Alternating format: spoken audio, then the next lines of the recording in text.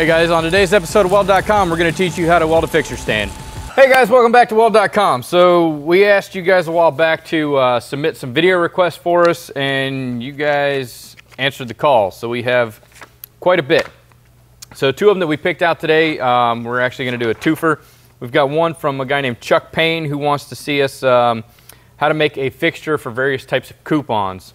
And then we have one from Paul Smith who wants us to kind of do go to a scrap yard and kind of see what that process is to get materials. And Mike brought up in one of his previous episodes about going to get remnants and practicing on that. But another good task for remnants is for small projects. So if you don't need 20 foot of pipe, you know, going in to kind of get what you need or close to it, it's a lot cheaper that way and it's easier to carry in a vehicle. So we're going to do just that. We have some material here at the shop to build the pipe stand, but we also have to pick up a couple more pieces at our local steel supplier. So we're going to go ahead, we're going to hit the road, we're going to take you guys with us, we're going to check out the steel supply area, pick up the pieces that we need, come back here and we're going to fabricate it and show you how to build it. So let's go. Okay, so what I'd like to do is come up with something like Mike was saying, where we have a bunch of adjustments that we can actually make in the piece that we're going to be working on. So, and something you don't need tools with. I know we have some stands around here, but you have to go find the Allen key or you got to find a wrench to use it. So every adjustment is going to be on a T-handle, so you can just reach over, make a quick adjustment, lock it back in place. So Mike, what I'm thinking about is just, there's no reason to overcomplicate this. It should be pretty simple. We'll get a piece of pipe, and then we'll sleeve another piece of pipe over it, probably like a 4-inch section, and then we'll have an arm that branches off of that. With a, we'll put something on here to be able to hold the pipe. I personally don't like tacking to my fixtures, because a lot of times you get done, you break the piece off, you can end up cutting yourself when you're trying to refixture, or the tacks, they build up and then you got to do a lot of grinding later on. So I think if we, we'll come up with a little design to be able to hold all the pipes in place. But this is going to be a horizontal arm, and then I think we can spring off that with a 45 degree. And then we'll have another piece of sleeved pipe here and a little T-handle, and we'll put a T-handle on this. And that way we can adjust the whole thing. So when we have the pipe coupon up here, or the two pieces of pipe, you know, so you can do like a 6G sample. You'll also be able to rotate it down so you can do a 5G, and then we'll build a fixture so you can do a 2G, and then we'll make it versatile for pipe and plate as well. We'll have to put a T-handle and a bolt up here then? Yeah, we'll get that. It's a lot more complicated than I'm willing to draw right now because I suck at drawing, but we'll go ahead. We have some material here. We'll pick up the remaining material that we need. We'll come back here. We'll cut it down to size, kind of go over some of the dimensions and considerations, and then we'll start welding together. What do you say? Yep. We're just making this out of carbon steel. Whatever remnants we see, guys, nothing special. Yep. All right. Head over to the steel supplier.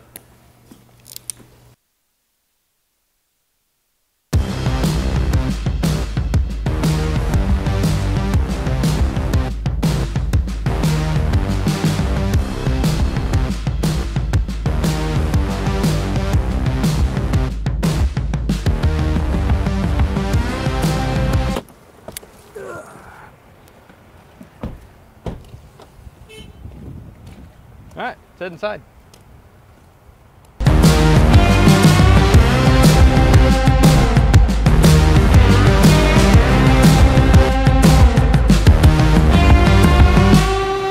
All right, so we're here at a local steel supplier. They've got, this place specifically has a bunch of different remnants. Depending on the type of supplier you have, they may not have this. You might have to buy a full stick, but if you have one of these facilities close to where you're at, it's the best place to go.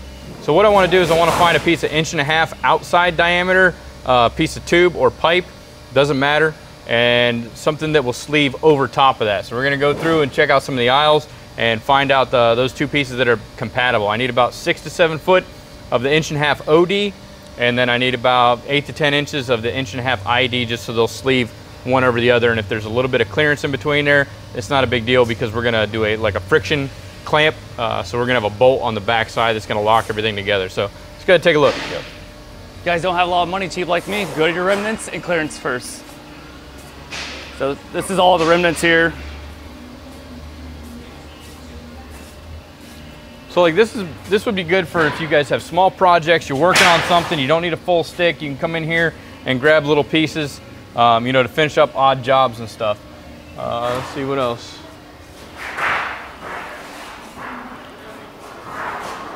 Let me get your tape measure, Mike. Okay, so we have we've got some carbon steel pipe over here. So that's exactly what I'm looking for. I want to find something that I have like 1.5 inches, because these are the shorter sections. 1.5 inch ID. That.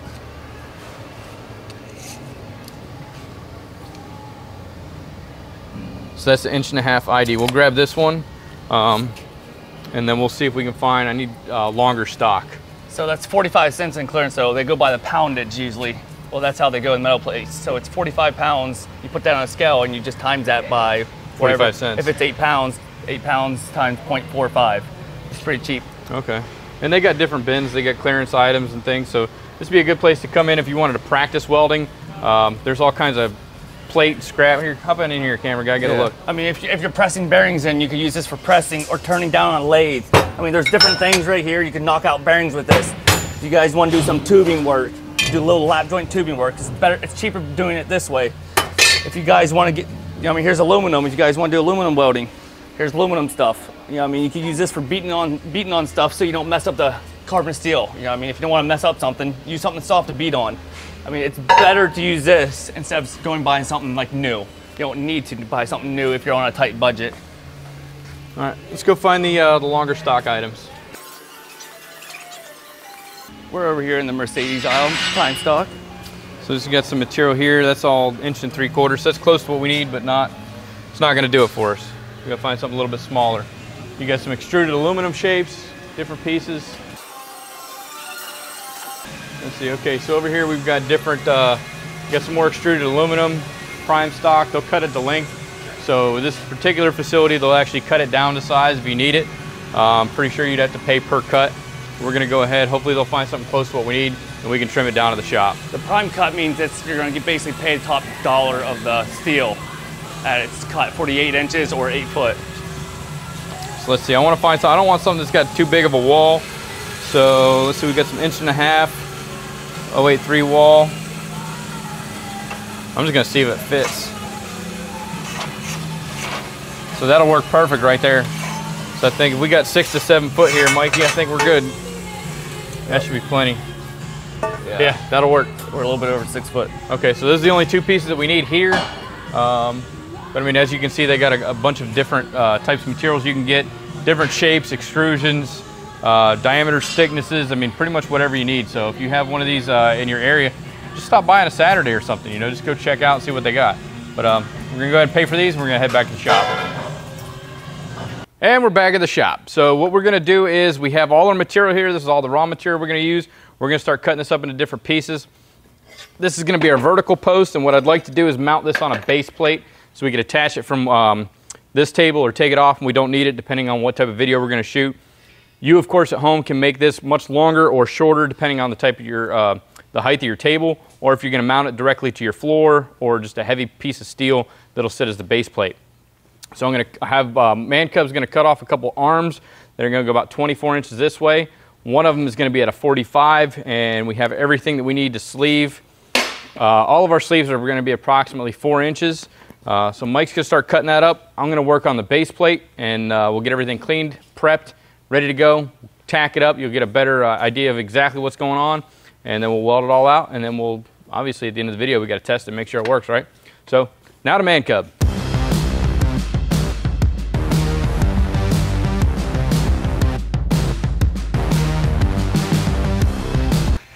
I gotta get that. It's hard to find good help these days. Babe.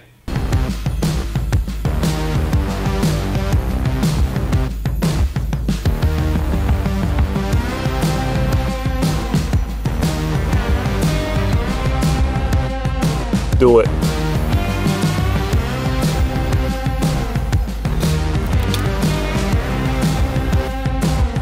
Now he's getting serious. Action! All right, so Mike has all the pieces cut up to the appropriate lengths and sizes. I'm gonna go ahead and lay out a base plate to match the whole pattern that we have on our table. Now, again, you don't have to do this step. You can weld it to your table. Damn it. Yeah, you can weld it to your table. You can do whatever you want with it. You can clamp it to your table with a clamp, whatever the case may be. I'm just gonna drill this out so we'll be able to remove it whenever we need it out of the way. I'll show you the math. All right, so what I'm gonna do here is I need to find out the center to center spacing of the holes on the table. So one thing I can do is I can measure the outside of this hole and the inside of this hole, or vice versa, inside of this hole, outside of that hole. and that'll give me my center to center because they're the same diameter. So if I measure from the edge of this one to the edge of here, that tells me I have 4 inches center to center. Okay, as I said before, if I would measure inside to outside, same thing, I'm right at 4 inches. That tells me my center mark. Because I don't have anything there in the center to measure, I have 4-inch spacing. So now I'm going to do the same thing going this way because I want to make sure these holes are the same. Okay, these are also 4 inches on center. So now I have my hole pattern. It's 4 inches by 4 inches. So we're going to go ahead and transfer that out to my base plate here. I'm just going to lay this out and then everything will match up. Okay, so what I want to do now is I'm going to lay out this base plate because I want the holes 4 by 4 on each one. So I've already checked this plate. It's not 100% square. So to fix that, what I'm going to do is I'm going to pull all the dimensions from the center because I have enough material here to do what I need to do. If everything was square, I could just set the ruler to 1 inch because I have 4-inch spacing and I have a 6-inch plate and just strike a line this way and that way. But because it's not 100% square, I'm going to go ahead, I'm going to find center of the plate, and then I will pull 2 inches up, score a line, 2 inches down, make a line. Same thing for the right and the left side.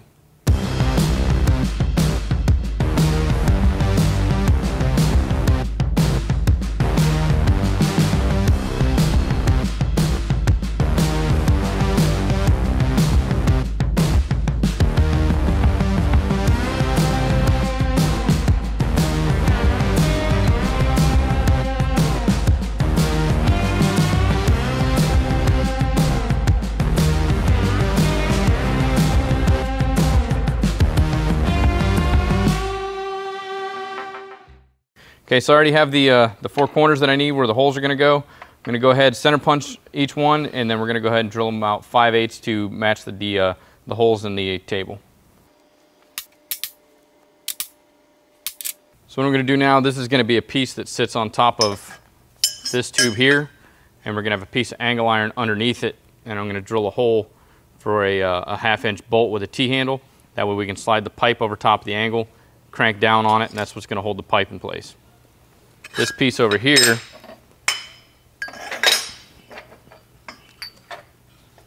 I'm going to do the same thing. I'm going to come down probably about a 1/2 inch and drill another 5/8 hole for a bolt, and I'm going to separate these two roughly 3/8 of an inch and weld it to that tube, and that way I'll be able to hold coupons in here. Same thing, we'll be able to clamp on that.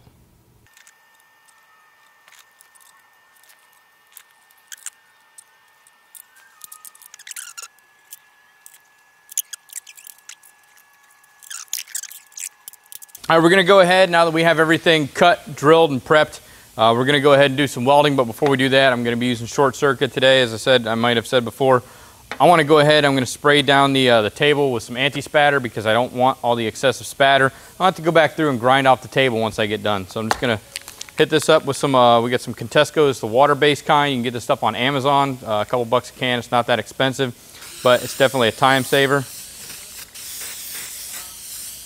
And you can also spray down your material too, so you don't have to worry about getting stuff all over your, getting weld spatter on your material, having to do a lot of post-weld cleanup. I'm just gonna wipe this all on here. And now we are ready to weld.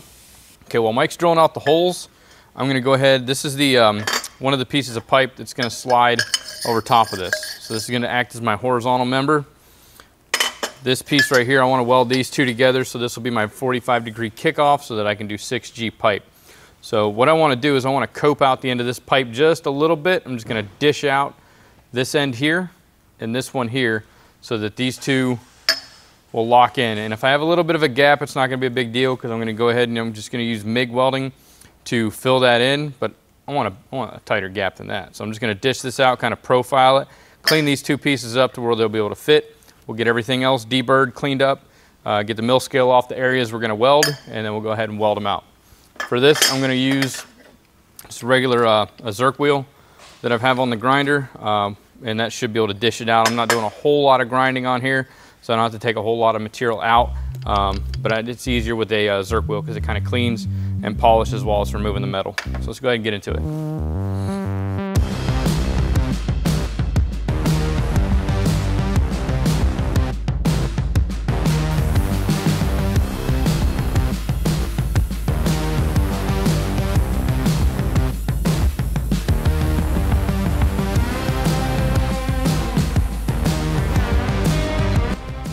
little bit more out of it, but you can kind of see the concept we're going for. Just gonna dish this out a little bit wider, and this one is probably gonna go a little bit deeper and wider.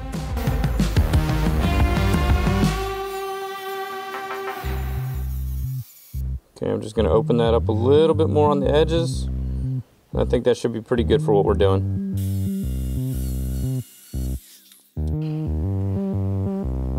And that'll fill in pretty decent with the MIG gun. Okay, so this is the horizontal piece. I have a 90-degree corner, or 90-degree end cut on both sides, and I want to be able to, for it to receive this piece, because I want to cope this out or fish mouth it to get in here. So what I'm going to do, I'm going to take my $1 pipe wrap. I'm just going to line that up. I'm just going to make a line all the way around this piece of material about a 1/4 inch back. For everybody that keeps asking, this is a Mark All Pro, and they are available on Amazon. Just going to measure back a 1/4 inch.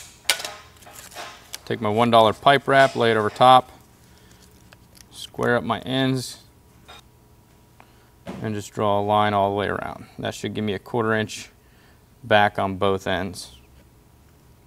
All right, let's get the portaband, and we're gonna make a couple cuts. Okay, so all I'm gonna do now is I'm just laying the portaband completely flat against the pipe material. I have my 1/4 inch line right here, the blade's sitting right on top of it, tool rest is up against the material. We'll pull the trigger and just let the blade come off and kind of do what it naturally wants to do. And I'm just going to do a slow, steady pull, and it's basically going to cut a dish shape out of here. I'll then rotate the pipe 180 degrees, do the same thing on the back side, and it should give us a decent cope. We'll clean the rest of it up with the Zerk wheel. I got a nice little dish here. I'm going to go ahead and rotate it 180 degrees, do the same thing on the other side. And I'm just going to kind of eyeball that. Like I said, this isn't very precise, but if it was something precise, I would go ahead and mark out the top and the bottom so that they're 100% vertical, so that when you flip it around, you get a good starting point. Okay, now we got both of those ends coped out. The pipe's not going to fit in there just yet because I need to take out these corners right here. So I'm just going to smooth these out a little bit, and we're just going to hit it with the grinder and just keep checking it until this thing, we get a pretty decent fit on there. Okay, so I think that's going to work for us. It's pretty smooth, tight all the way around. We'll go ahead and get these cleaned off, and I think we're ready to start tacking the nuts on for the friction connections, and then we'll start welding it up.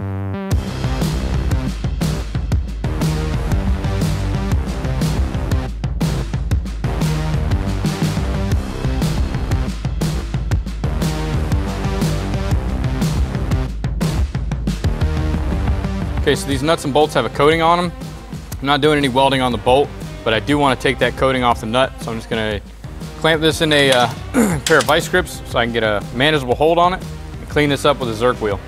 That way when I weld it to the steel, I don't have to worry about that contamination, getting porosity and all that good stuff.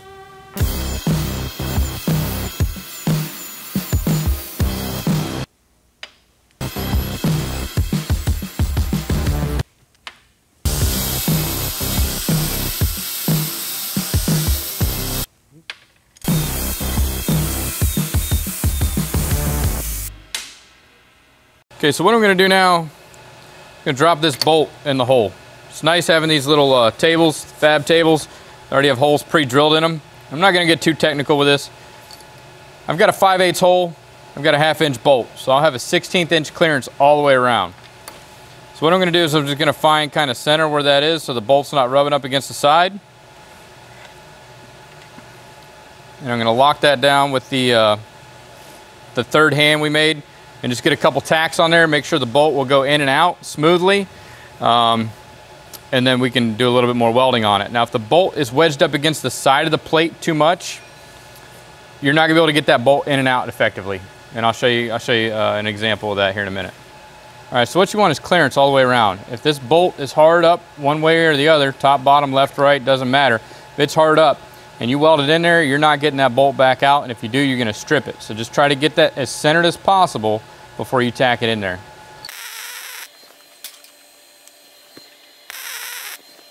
Just want to make sure that bolt still spins in and out of there pretty free-like. You don't have to get carried away. That's all the bigger weld we need on there. Just tack on either side to hold that nut in place, because eventually this is going to get stripped out with welding spatter or whatever the case may be. It'll be easier to take this nut off if it's just welded in two spots instead of all the way around. That's one done. Got a couple more pieces to do. Okay, so now we're gonna move on to welding the nuts on top of the pipe. So the easiest thing I've found, instead of trying to balance it here on the table, is get yourself a piece of channel iron. And that's how I'm gonna do all of these. Just gonna rotate that hole to where it's roughly level. Same thing on all three of these. I'll be able to drop the bolts right in here, get everything centered up nice and neat, and then use the third hand to hold it in place. Again, make sure that that bolt is sitting roughly center of that hole. That way it doesn't bind up on the edge of that wall.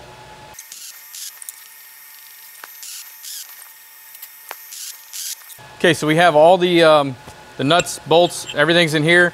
I'm gonna have Mike cut me up some square stock that's about 4 inches long. That's gonna be the T-handle on here. That way I don't have to adjust all this stuff with a wrench. I'll be able to do everything with big bulky welding gloves on, be able to get get my paw on there, tighten it down, loosen it up, whatever. That way we can slide everything freely. We don't need any wrenches or other tools that we're tripping over and misplacing in the shop. You know what I'm talking about. Everybody's had a 10mm socket at one point or another in their life. So just gonna make things a lot easier. Weld a T-handle on there. That way you can't misplace it.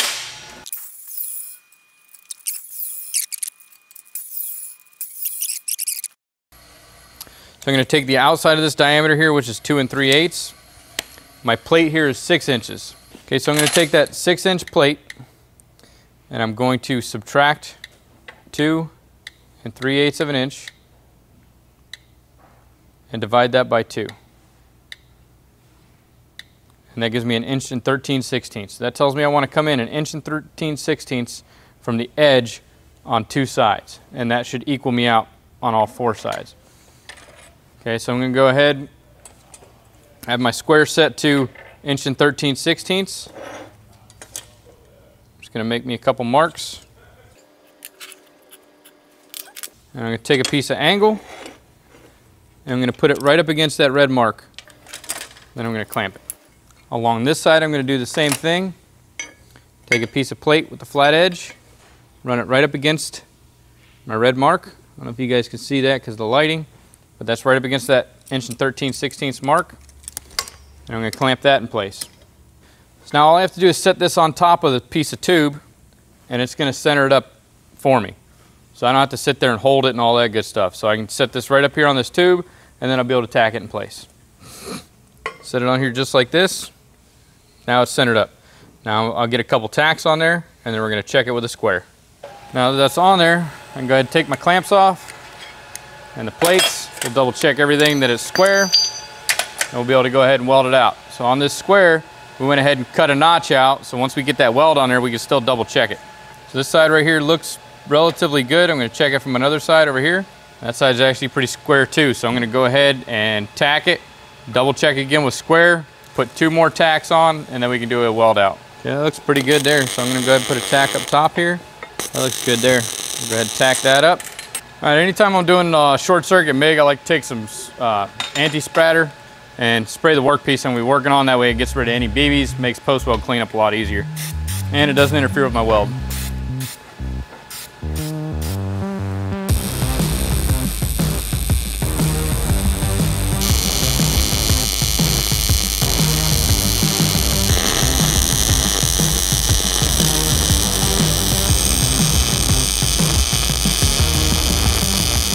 Okay, we have the base plate down to our vertical post.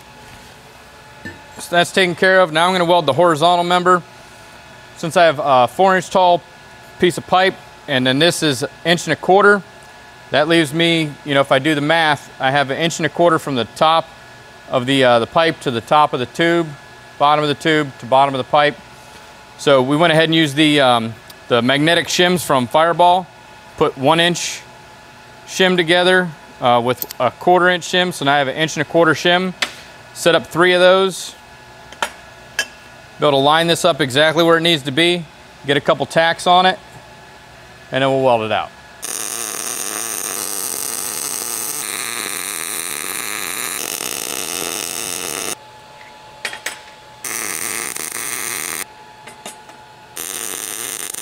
All right, horizontal piece is done. I'm going to go ahead. We're going to set the piece up for the 6G, which is the 45-degree angle. So I'll move these shims out of the way. I have some 3/16 shims because Again, I have the, I just measured this and forgot. I think it's 1.5 inch. 1.5 OD pipe, 1 7/8. Difference between that is 3/16. So I'm going to lay this on its side. Use the 3/16 shims. Set this in here just like that. Give it a couple tacks, and then we'll weld it out. Okay, so what I want to do now is I have this other piece of pipe. I'd still like to be able to use this fixture for doing plate welding as well. So what I'm going to do is I'm just going to sandwich 2 plates together and weld it onto this pipe.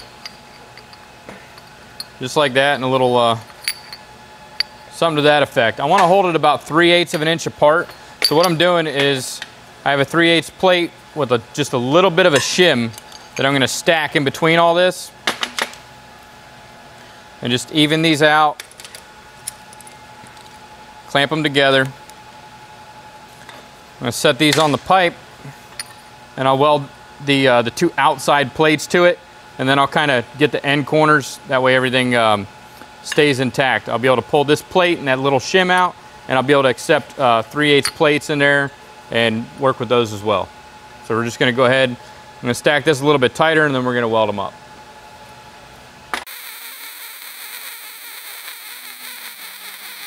All right, so I got this piece welded up. I'm just gonna go ahead and knock these shims out. I'll go ahead and put a couple tacks on the corners. That way these don't spread apart because it's only welded on the one side. And then fix up the 45-degree piece for the pipe, and then we'll be able to put the whole thing together. Okay, so because we put the shim in there initially, so now if I have a 3/8 plate, I'll be able to go in there nice and easy. I don't have to wedge it in there and beat it. If I would have just used that 3/8 plate or whatever that maximum size that I wanted in there, it'd be hard to get the piece in and out. So as I was assembling it, we put the shim in there. Now the shim's out, we don't need it. Okay, moving on to the 45-degree fixture. I'm just gonna go ahead, I have a piece of 1x1 angle that I'm gonna lay down in here, tack this in, weld it out, and then this plate's gonna go on top, and that's what I'm gonna use to grab that piece of pipe so I don't have to keep tacking pipe to a piece of plate and breaking it off and everything. So we're just gonna go ahead, weld both these on, and then we'll do the final assembly.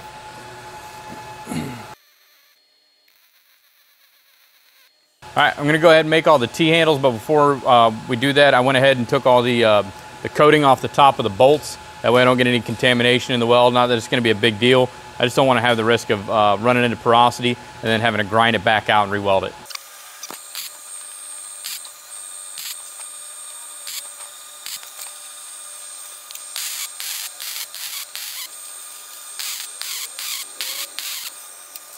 Okay, so everything's fabricated. We have the horizontal arm that we're going to be using that's going to slide down the vertical pipe, our 45-degree offset piece, and then this little adapter for hooking up plates and stuff. So let's go ahead. We're going to assemble this. Like I said, you can bolt this to a table, you can weld it to a table, you can put it on the floor, you can anchor it into the floor, you can put it on a piece of heavy stock. Doesn't matter. Whatever's going to suit you in your situation. I don't know what that is. So this is pretty much the gist of it. Let's go ahead and assemble it. All right, so the first thing we're gonna do is we're gonna set this on top, and this will slide down, and then you just take the T, wherever you want it to sit, just twist in that T-handle, and it locks it in place. Now at this point, you can say, okay, I wanna do pipe or plate, or whatever the case may be. This will be the one for the pipe. So this one you can screw in, put this T-handle on the back here. So now you can, usually what I do is I weld a little tab on my piece, and that way you can slip it up in there and then crank that down, but this will go whatever position, so you can hang it down here, so you can do your verticals. You can go this way to do flat. You can run it this way and do your verticals, whatever the case may be. You can adjust this up higher to do overhead and switch this over this way. So I mean, sky's the limit with this thing, right? And then when it's not in use, just push it out of the way. Now for the 45-degree offset, slide that in here just like this, and then your pipe can go up here. Drop this down. Now you can get to the pipe. You can also rotate this up here, drop this down, and now your pipe's down here. So I'll go ahead and get a piece, and we'll show you exactly what's going on with it. Okay. All right, so here's the pipe attachment for doing 6G pipe. So we've got some 6-inch pipe here. All you do is slip it between the angle and that plate. Clamp it down, and then you're ready to go. And then whatever position you need to get into, you'll be able to work around that. You can swing it, you know, I mean, the possibilities are endless. There's some 4-inch pipe. Same thing. I mean, it's going to hold just about any size piece of pipe you can put in there. Got some 3-inch. Same thing. You can get in here, you can TIG, you can stick, MIG, whatever you got to do. And then I got some small thin gauge tube here. That'll go in there so you can, you know, practice all that. Whatever process position you want to get into. And like I said, slide that off, get it out of your way.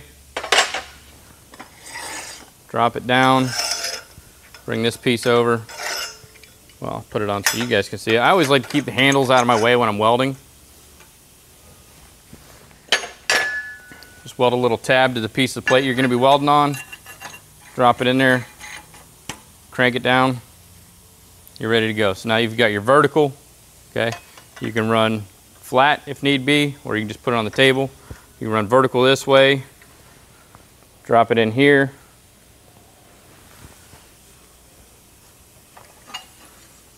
Run it out here. Get into overhead. So I mean, whatever the case may be, whatever you guys want to get into, you can do horizontal with it. Chuck Payne and Paul Smith, I hope that answers your question. Here's how you would build a fixture stand. You can use this for pipe, plate, whatever position you want. And we also took a trip to the metal supply store. Make sure if you guys want to see any other videos, if you have recommendations, something you want to see, go ahead and submit it through the new Weld.com website. While you're there, pick up some swag, represent. We definitely appreciate the help and support. Thanks for watching. Hope you guys found it entertaining. Go ahead and give the video a thumbs up, hit the subscribe button. Appreciate you guys watching, man. Until next time, make every weld better than your last.